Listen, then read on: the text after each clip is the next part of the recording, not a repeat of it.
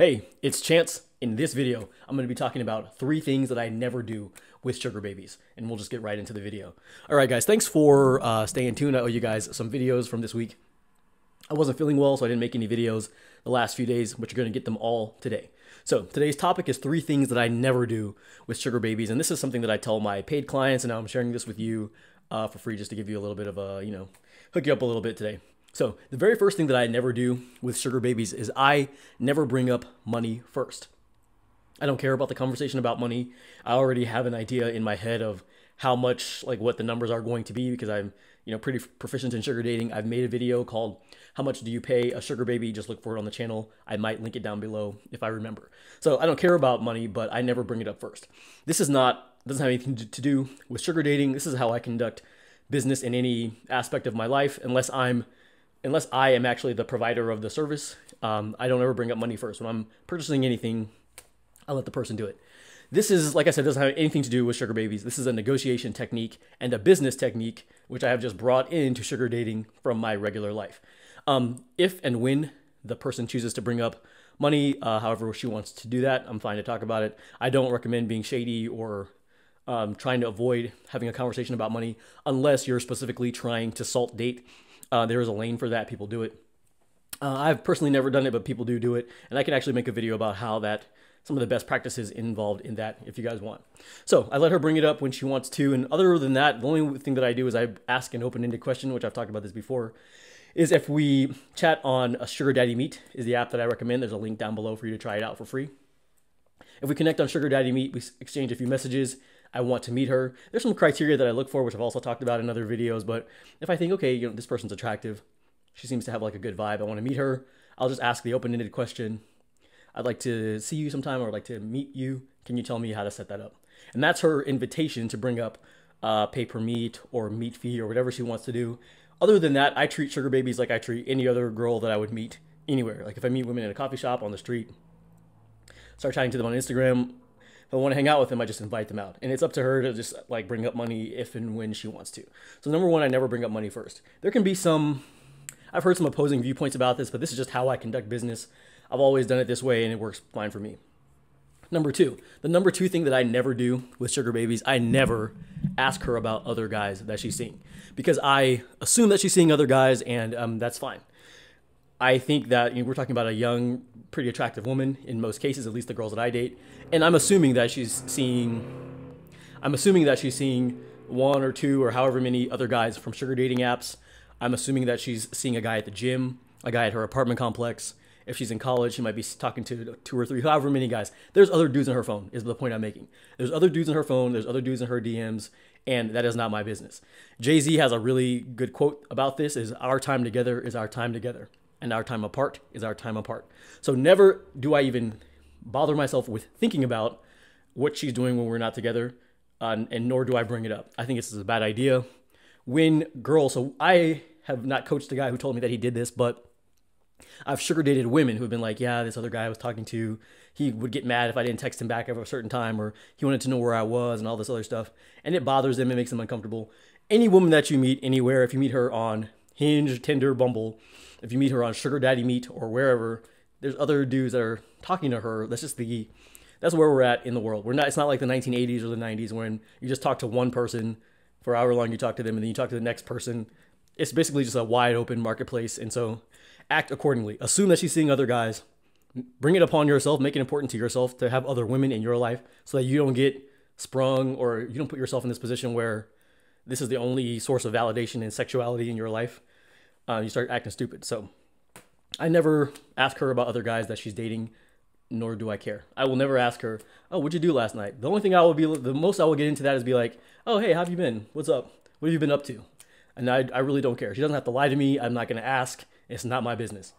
And you could honestly, no matter where you meet a woman in this day and age, assume she's dating other guys. And don't let it bother you. There's a saying that I like about this is like, she's not yours. It's just your turn. And it doesn't necessarily have to sound bitter. It's just like you don't own any other human being. You're just going to enjoy the time that you have with that person individually, like every time you see them. And then in your life as a whole, if it's months, if it's years. I know people who've been married 14 years, 12 years, over 20 years. I actually know a woman who was married 21 years and they got a divorce, which is kind of sad if you think about it. 21 years, I believe they had 4 kids, but nobody, you don't own anybody. They're just in your life for that particular period of time. Enjoy it, and then let them go, you know, love with an open hand. So, and then my third and final thing that I never do this with sugar babies, and this one might be the most controversial of all the ones I've talked about.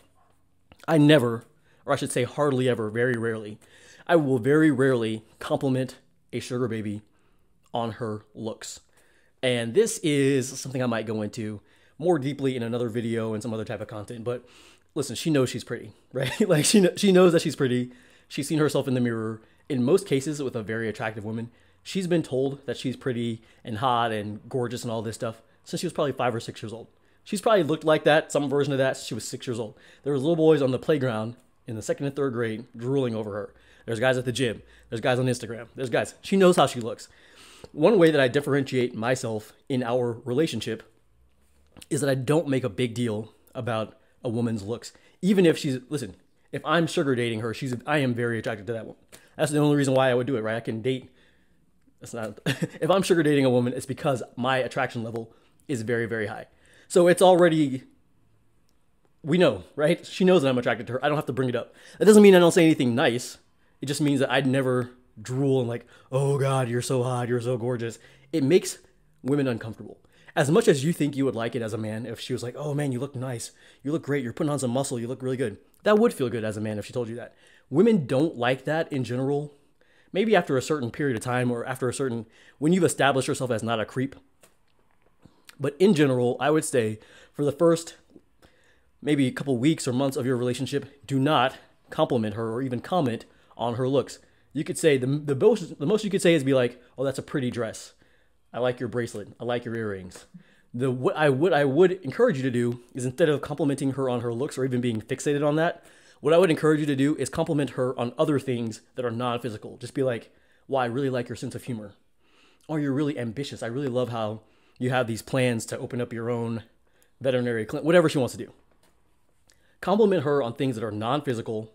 And if you just meet her one time, you guys go out and she meets you and she looks amazing and stunning, maybe that one time you can be like, you look really nice. But don't drool about it. Don't be weird and don't act like everybody's favorite word, a simp. Not just because it's going to make you feel weird. It's going to make her feel weird. The energy is off. It's not necessary. The thing about it is it doesn't help. If you drool and like, oh God, you're so gorgeous. You're so hot. I love your body. You're so sexy. Not only is it not getting you anywhere, it's making her uncomfortable. And it's making the relationship weird. Just don't do it. I do not compliment women on their looks in general, maybe very sparingly. If she looks amazing one time, very dressed up, or just whatever, she looks really, really good, that might be the only time that she hears me say, you look really nice today. Other than that, I'm going to be like, hey, it's good to see you. Hey, what have you been up to?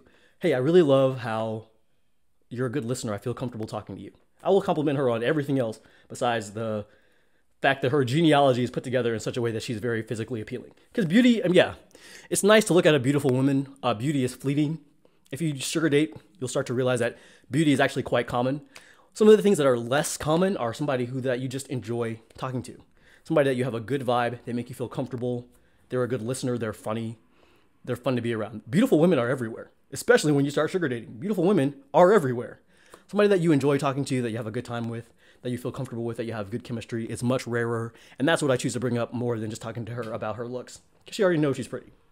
All right, those were the 3 things that I never do with sugar babies. Go ahead and like the video. Sub to the channel if you like this type of content. Like I said, you guys got, I think, 2 more videos coming today because I owed you a video every day this week, but I got a little under the weather, so I wasn't feeling up to it. But here they come now. And in the last video that I'm going to post today, I have a very special announcement. So go ahead and check the links down below for the free profile to sugardaddymeet.com. It's my favorite sugar daddy app. Let me know how you guys feel about that. Get my free PDF guide, which is coming down today. I'm taking it down today. The day that you see this video is the last day that you could get it. So get my free PDF guide, 7 secrets sugar babies don't want you to know. If you haven't seen it, like the video, sub to the channel, comment down below. And the next one I'm going to upload is called 3 Things I Always Do with Sugar Babies. So stay tuned for that one. See you in the next one, guys. Peace.